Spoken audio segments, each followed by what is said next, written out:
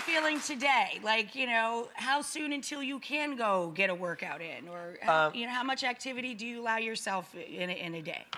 I'm feeling really good. You look great. I feel good. I know you could go out to dinner, because we've been. Yep. Oh, so good. It was so good. Via Carota, we love you. Via Carota was so good.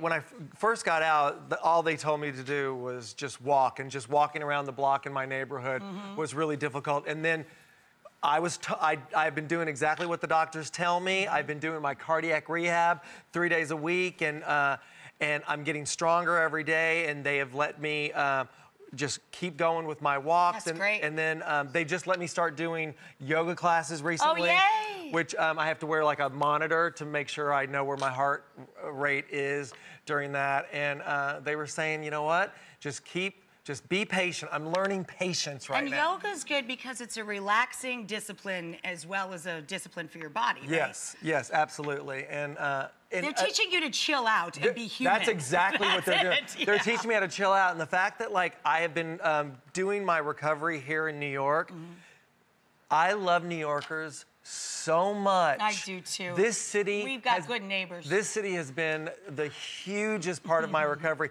Walking on the streets and people giving me thumbs up Hey, in the Bob. subway. They're just like, you know, hugging me and just like, you know, just supporting me. And it's been so great. I love New York. New York is really like a big village. It's not a big city. It's like a big, small village. That's right. It's and that they take care. That's right. Yeah. They take care of their own, and they have welcomed me in as a New Yorker now.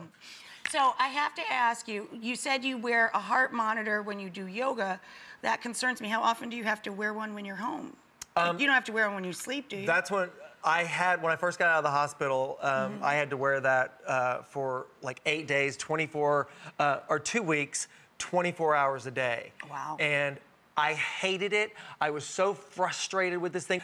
Like, there were times where I was just like ripping it off, and my assistant would come in and she was just like, "You've got to keep this on." And it wasn't until I got an image from a little boy from Instagram that had to wear one. Had to wear one too, and you're like, "Oh, Bob, shut up." And he was just like, you know, "You made mine feel cool," and you know, and it was so great. And I was just like, you know what? You need to shut up. Yes.